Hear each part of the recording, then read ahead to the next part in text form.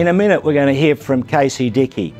But before that, we've got a little interview, a special interview. We were lucky enough the other day when we were down covering the police rally to bump into the one and only Barry Jones. He's always got something to say. It's always great to talk with him, and this was no exception. Well, Barry Jones, we're in the city and it's nice to spot you. How are you going? Well, I'm saddened, of course, by the death of John Button.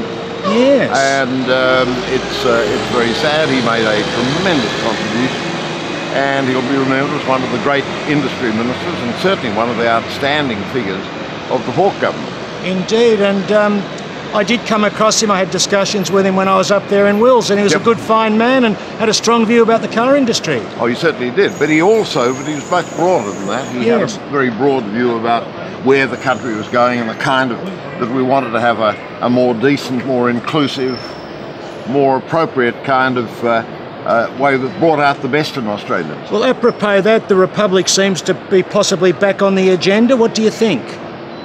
Well, look, I think it's a whole number of things that Rudd will be looking at, but it's clear that in the first term of the government, that the priorities are going to be Aboriginal issues, they've got to be environmental issues, they've got to be educational issues, and I think that while there are many people who look forward to the Republic, I think he would probably see it as being in the next tier of things that have to be addressed, and where you've got to get, not dropping too broad a hint, where there's got to be a greater degree of collaboration between people of like mind. Indeed there does. Not thinking of anyone in particular. Are you a bit troubled by the disputes going on? We've got the police here today and the teachers, so key services within the community, and a lot of tension in the state about that?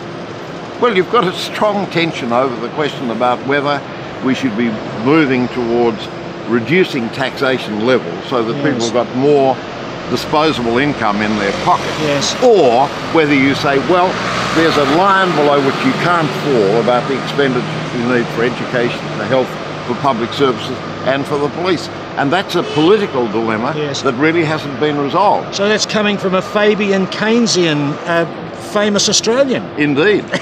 Indeed. Always lovely to catch up with you, Barry. Good to see you, Phil. Bye then. Okay, bye.